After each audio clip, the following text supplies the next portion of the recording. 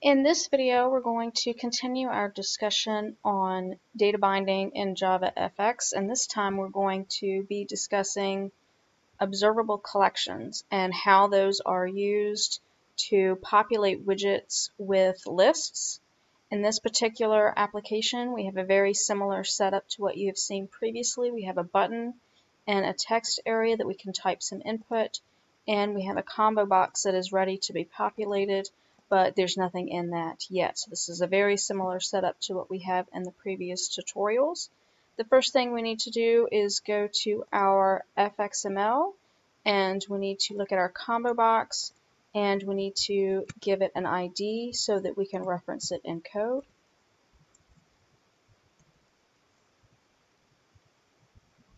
And we'll just give it a name here. Just like in previous tutorials, I'm going to go over multiple techniques to accomplish using observable collections, and we're going to start in the controller first.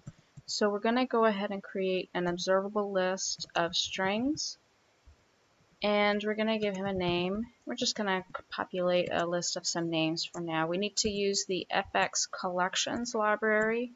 We're going to create an observable array list, and we're going to go ahead and pre-populate it with a few names just as an example of what's going on here. Okay, now that we have our list of names, we need to get a reference to the combo box that we have in the FXML. So let's do that.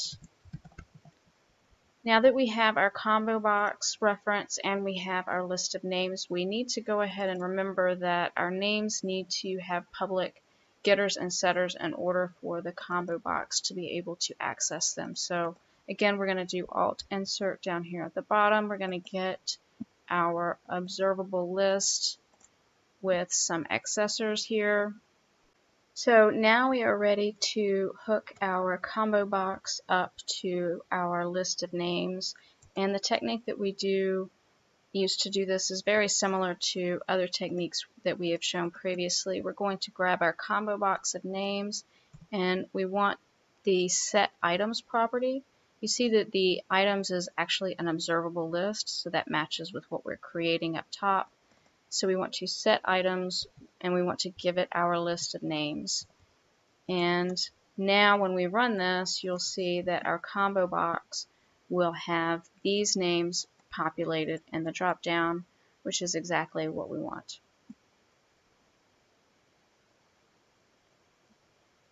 And here's our combo box with their names, and that is the first technique. Very simple, setting the items of the combo box to an observable collection.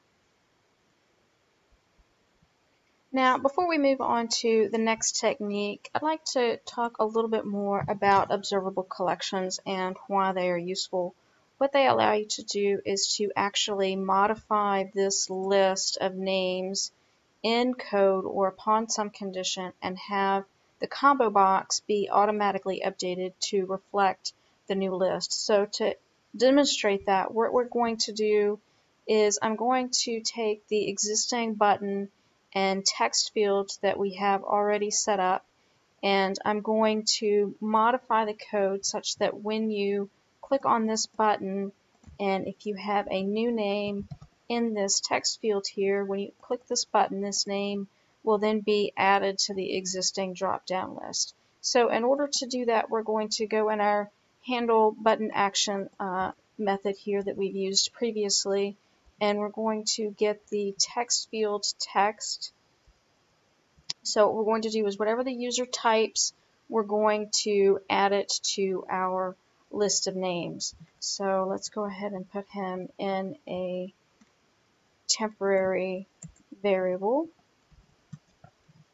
Now what we'd like to do just very briefly is do a couple of little sanity checks to see if the value that is typed is null. We don't want to add it in that case, or if the value already exists in our list of names, we don't want to add him again. So let's check our names to see if he contains this temp value, and if either of those conditions are true, we're not going to do anything. We're just going to return. Now, if we do have a good value, we're going to go ahead and take our names list, and we're going to add the string value from our text field that we typed in to the list. And now what we should be able to see is when we type in a new name and we click the add button, it should be added to the list automatically for us. So let's type a new name, and we're going to click the add button, and now you'll see that this appears in the list just as we would expect. If we add again or multiple times, you'll see there's only one new name in here because we're doing that check. So I have mentioned other techniques that we can use to work with observable collections, and they're going to look very, very familiar to you. So what we're going to do is comment out the setting of the items in the code here, and we're going to go to the FXML and we're going to do it in this class instead. So we can grab the items property, and just as we have done previously, we can reference the controller. And again, if you're using IntelliJ, the autocomplete here is wonderful in the FXML file. It knows that there's a list of names that we can bind to, and now when we run it, we'll see the exact same result we had previously, only we're doing the link up here in the FXML file. And again, here we have our list of names, and we can type a new name and add it to the collection just as we have done previously. There is one other technique I would like to show you. It's a little interesting because instead of creating the collection in the Java class, you'll actually do it here in the FXML. And to do that, we'll need to create an items list, just as you might expect. And again, we're going to grab our FX Collections library, and we need an FX factory where we're going to create an observable array list. And this is creating the same objects that we had in code. And we're going to create a string, again, just like we were doing previously. You could create other things. You could create doubles or integers or things like that. And we're going to set its value. And just to show that we're doing something different here, we're going to use numbers this time, I think. So now we're just going to create several of these and give them some different values real quick. Okay, now when I run this, again, I want to show you that you're still going to get a list of items in your ComboBox, but it's being created here in the FXML instead of the code behind. Now we can still reference this in the code behind. In order to do that, we actually need to give it a name, however. So let's go ahead and do that.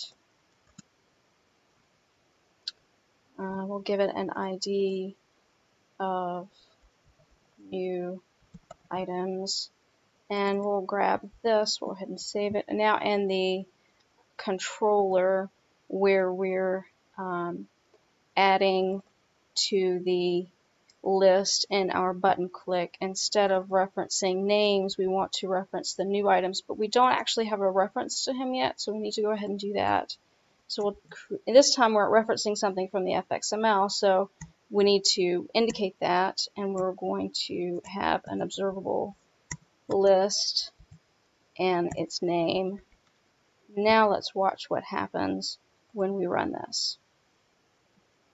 Now if we type 5 here and we add it to our list, we'll see that the linkage is once again working as we would expect. That is all I would like to go over with Observable List today. There's a lot more really powerful things that we can do with these now that we have a foundation of how they work, and I look forward to seeing you in the next video. Please do take the time to like or comment on these videos if they're useful to you.